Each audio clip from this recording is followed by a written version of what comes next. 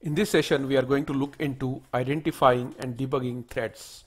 So here I have a simple function called perform work, which loops for 1,000 times, each time incrementing value of I, and then simply prints out the value of I on the console.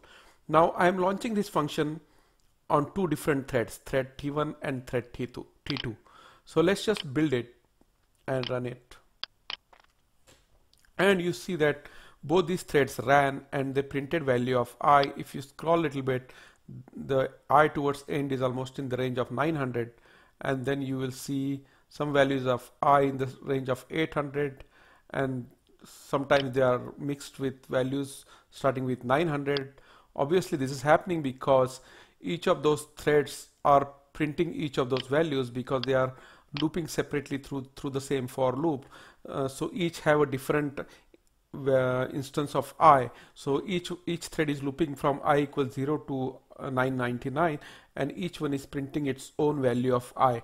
But since it is indeterminate how much time each thread gets each time it executes for the execution, and when it gets interrupted and when the control passes to another thread is not predetermined exactly. So that's why you see a thread, maybe thread 1 is printing 10 values of I looping through for loop 10 times, and then thread 2 is getting enough time just to print out 5 values, and then again it's going, execution is going back to thread 1 which prints few more values, and that's why all this output is totally mixed up. Now how can we, if we wanted to, how could we identify which of these messages or which of these numbers are printed by which thread?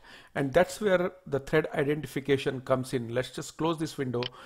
So there are two attributes of thread that can help us identify a particular thread, and one of those is called thread ID. It's a number automatically assigned by operating system to a thread, and the way you can access that number is through a static variable called current thread, and it can be accessed through thread class. So let's print out here thread ID equals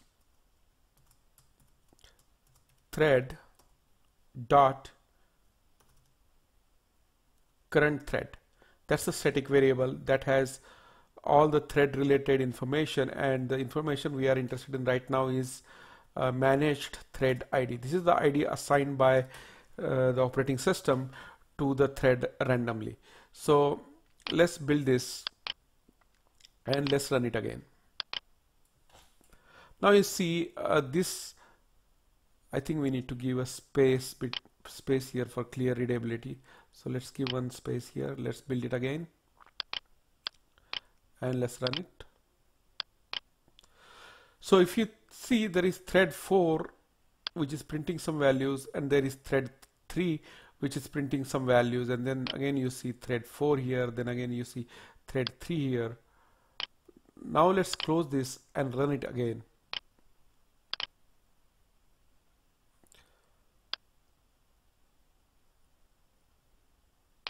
So again you see thread 3 and 4, but we don't know which thread is thread 3 and which thread is thread 4.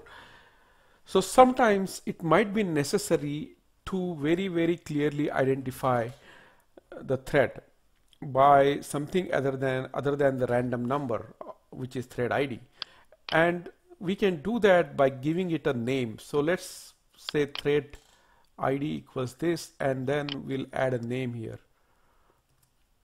Name equals plus, again the name is name can be accessed through the same current thread static variable dot name. If we build this right now and if we run it, we are now not seeing any name. It's blank because we have not assigned the name to the thread. So let's assign the name T1 dot. So you need to assign the name after you create the thread object. So you can assign name here. Let's say give it a name T1, and let's just copy it down and assign name to T2 as well. Let's build it and let's run it. So now you see the thread T2 has ID of 4 and T1 has ID of 3, and they are each printing the values.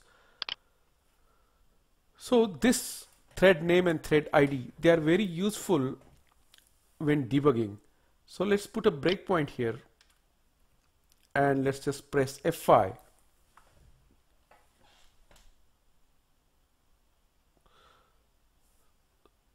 So we came and stopped here at the breakpoint.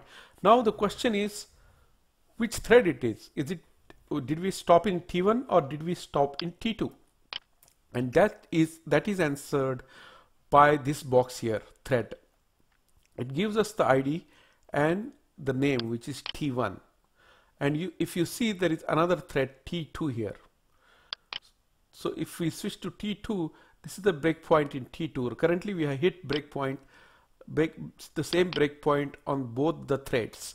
And if we press F5, now if you press F5, you will see the thread is T2. Again F5, then you see that it got switched to T1 and then it switched back to T2. So sometimes we are breaking at T1 and sometimes we are breaking in thread T2. Let's run it multiple times.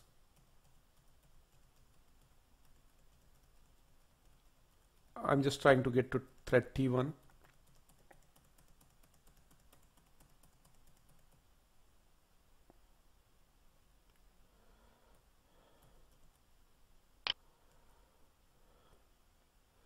And it's not, because it's T2, yeah, now it came to T1. So it's totally not under our control.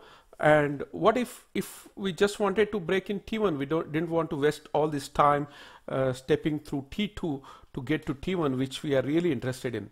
And the way to do that is you right click on this, click on filter, right click on the breakpoint, click on filter, and here you can say thread name equals T1. If you do that, this breakpoint will be applied only for T1. So if you do F5 now, you will see that it will never switch this window here, will never switch to T2, because we are breaking only in T1, not in T2. And this feature is very, very useful when you want to do some targeted debugging for a particular thread. Another point of interest I would like to show you is there is this main thread, which is a thread on which the main function launched.